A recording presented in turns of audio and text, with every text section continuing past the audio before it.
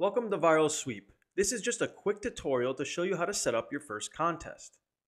When you're in your ViralSweep dashboard, simply click on the green New Promotion button at the top of the page and choose between Photo Contest or Video Contest.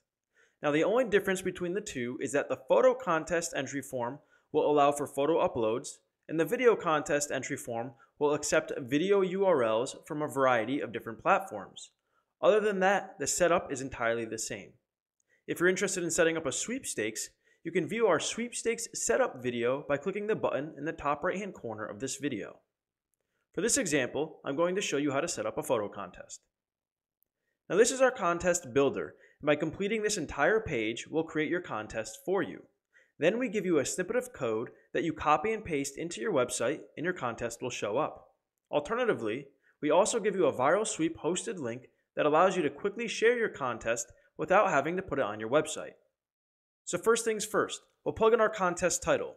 We have a nice WYSIWYG editor here, which allows you to change things like font family, font size, and font color. Once your title is plugged in, you'll move on to the description section.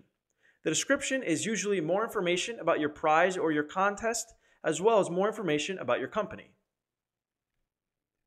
Next is duration. You can choose your start and end dates, as well as your start and end times right from the calendars. Next, we have the number of winners we are going to have for our contest. Simply input the number of winners that you want to have inside the box. Next is our form section. Now by default on a photo contest, we will always have the email address field added, as well as the photo upload field and the photo caption field. Alternatively, on a video contest, it'll actually have a video URL field and a video caption field.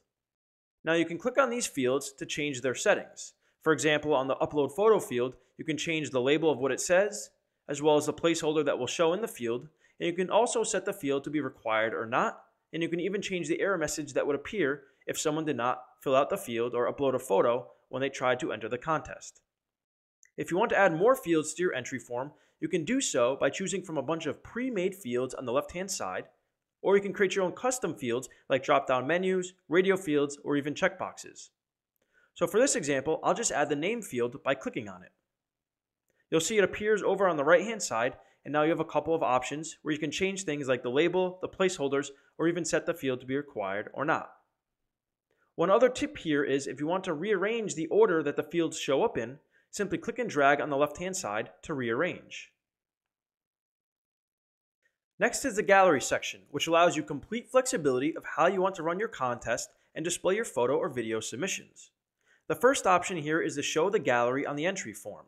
By default, this is set to no, which means you can privately collect photo or video submissions without having to show them in a gallery on the contest. Now, if you want to display submissions in a gallery on your contest, you would toggle this to yes. Next is the gallery label, which is the text that shows on your entry form. I'll bring up a completed contest here, and you can see here where it says Open Gallery. This is the gallery label. You can change what this says to be whatever you would like. When clicked, it toggles the gallery into view.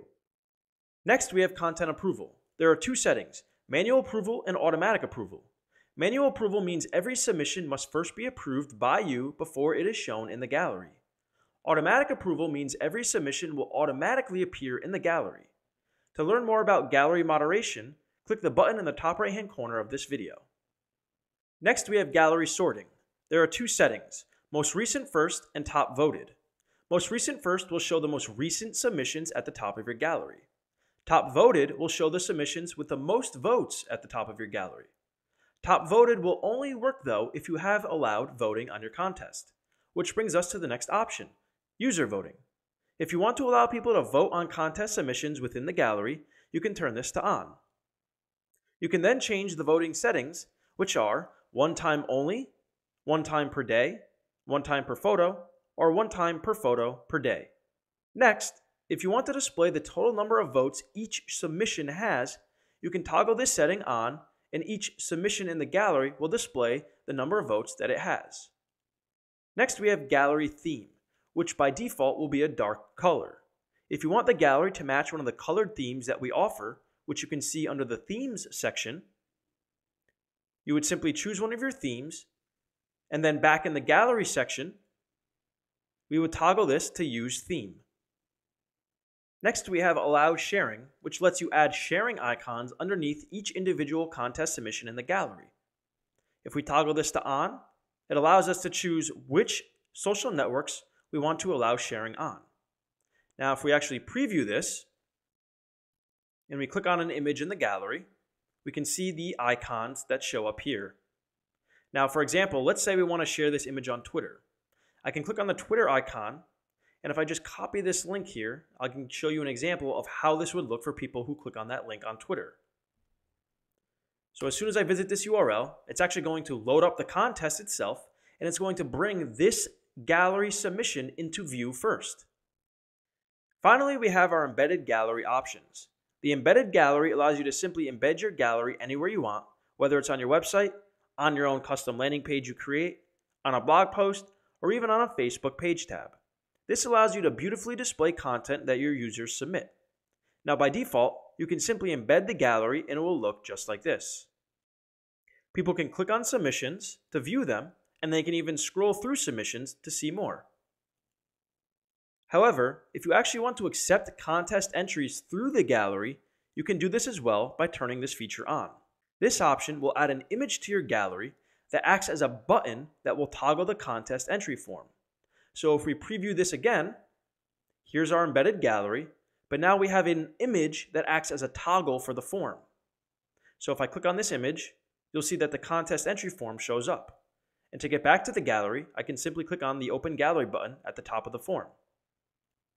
Now you have full control over the actual image that appears in the gallery as the toggle for the contest. You can choose from the 3 default images we have here, or you can upload your own. The last option we have for the gallery is clicking on the background, which will exit the gallery. By default, this is set to no, but if you turn this on, I can show you an example of exactly how it works. Here we have an embedded gallery with a black background, which is our default, and by clicking anywhere on the background behind the submissions, it will actually close the gallery and show the entry form. And I can bring the gallery back into view just like that.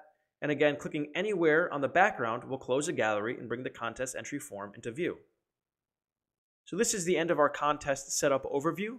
There's a bunch more options on this page to get more granular with setting up your contest and toggling on certain settings like email notifications, which we won't cover in this overview.